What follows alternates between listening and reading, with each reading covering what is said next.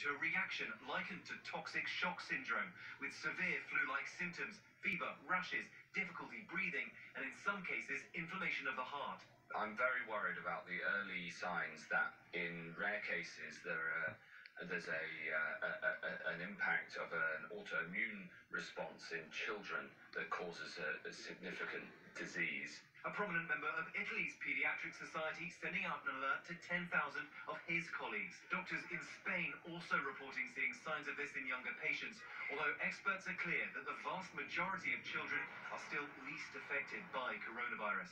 Meanwhile, one of the most promising vaccines in the world is moving quickly into large clinical trials at Oxford University. 6 monkeys given the vaccine at a facility in Montana did not contract COVID-19 when exposed to it and remained healthy for 28 days.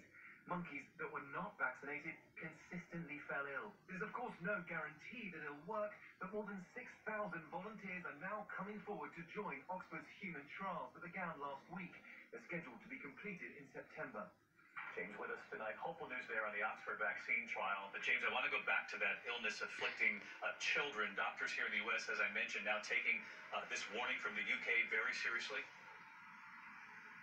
Yeah, that's right, David. US doctors heeding the advice from here in the UK. They're looking for non-typical cases, things like rashes, extreme inflammation, and also low blood pressure.